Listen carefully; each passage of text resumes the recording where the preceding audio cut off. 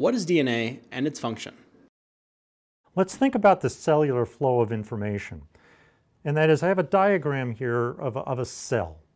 And I have diagrammed in this picture the nucleus of the cell that contains a computer. Well, the computer is basically the code that dictates what that cell does, the function of that cell.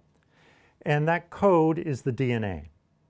And that DNA is genetic material that is inherited from your mother and father. So you are actually a hybrid of mom and dad make you an individual, unique individual, just like mom and dad were unique individuals made up of DNA from their mother and father.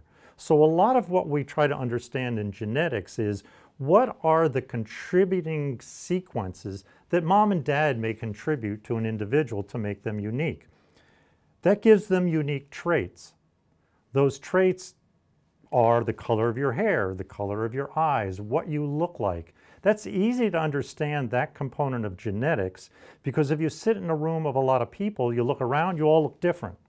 And you look different because you inherited different genes and genetic information from different parents. And so what you look like on the outside makes you individually unique. And I'm simply extending that to the inside, what you look like on the inside, what every individual cell looks like, what every individual myeloma looks like is individually unique based on the genetic information that's coding for the function of that cell. And that DNA is transcribed from the code into a molecule called RNA. And that RNA is then translated in the cell into the proteins. Call them the factories of the cell. And you can imagine that the genetic changes that might occur may affect the amount of RNA that's produced. It may affect the structure of the factory. Maybe you make a factory that has an extra smokestack so that your factory is producing more protein that causes cells to divide more frequently. That would be worth knowing.